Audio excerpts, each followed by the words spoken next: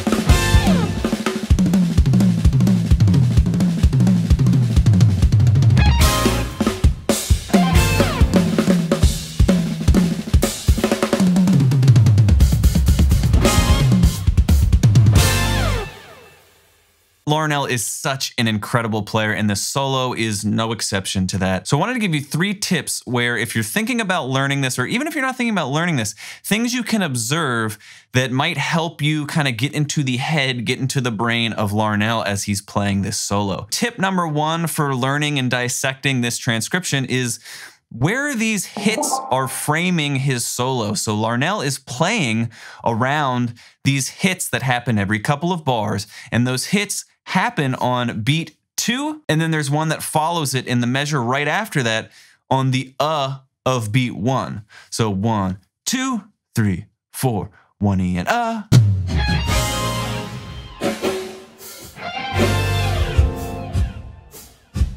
That's where those hits happen. And I know that it seems like that first hit, it feels like it's happening on beat 1, but this is a song that I actually transcribed for Zildjian for the Zildjian Live performance that Larnell played a couple of years ago. And this whole tune is in 4/4, and beats 2 and 4 never change throughout the entire song. I actually transcribed it with cutting off a measure and making the backbeat change and all this stuff, and Larnell said, no, the backbeat stays on 2 and 4 the whole time. 2 and 4 never changes. So I do have a lot of confidence in saying these hits are on beat 2 and then the of beat 1. The cool thing about what Larnell's doing is he's weaving in and around these hits.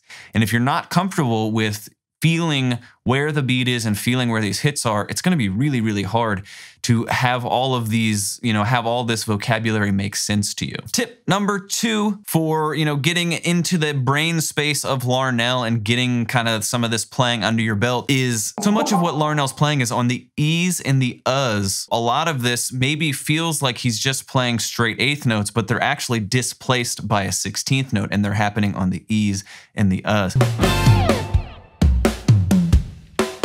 So if that's something you're really uncomfortable with, this solo is going to be really tough. So I would say work on either, playing some ideas based on the E's and the U's, just basic exercises that are emphasizing all of the offbeats, or take your metronome and put it on 8th notes, but have the frame of reference of those 8th notes be the E's and the U's of the beat, as opposed to the, thinking of them as 8th notes. A really great app for that is Benny Greb just released the Gap Click. That's an app you can download. It's great. I have it. It's very, very useful. And they have a setting where you can, play a couple bars of just regular metronome, and then it will shift to playing the E's and the U's. And that's a really, really great tool if you want to start practicing stuff like this. When you're playing phrasing that's all based off of offbeats, upbeats, E's, U's, it's really, really important to play that stuff crystal clear and really crisply and really, really kind of almost metronomically in time. Because if you don't, this solo has a tendency,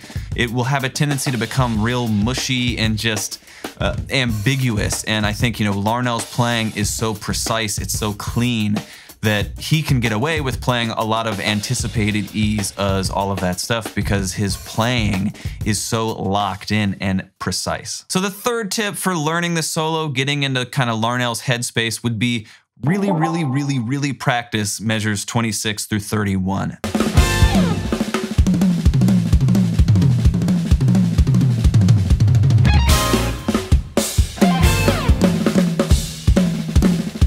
This solo, like many great solos, kind of starts off easy and then ramps all the way up to kind of the fastest, most difficult stuff to pull off. And in measures 26 through 31, there's a couple of things to watch out for. One, the fill that is sextuplets, that is the left, left, kick, right, left, right, that he's kind of throwing all around the kit. That's a pretty easy sticking, but it's going to be really hard to get it up to speed and get it crisp and clear. As well, a couple measures after that, there's some bluzda stuff where he's playing a bluzda, and then it kind of morphs into this 16th note triplet idea.